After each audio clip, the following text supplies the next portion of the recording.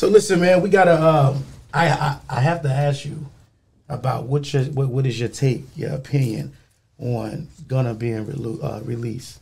What's up with that? How you feel about that? Most time you take a plea bargain, you cooperating with the state. If you say I'm guilty, and it's a concert of you guys, meaning there's more than one person, and you say I'm guilty, you're also saying he guilty too.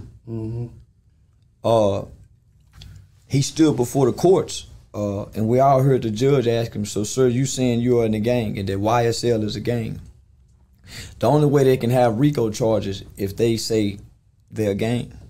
So he gave the state the evidence with his confession of this being a gang and that he had participation in this gang. That's snitching.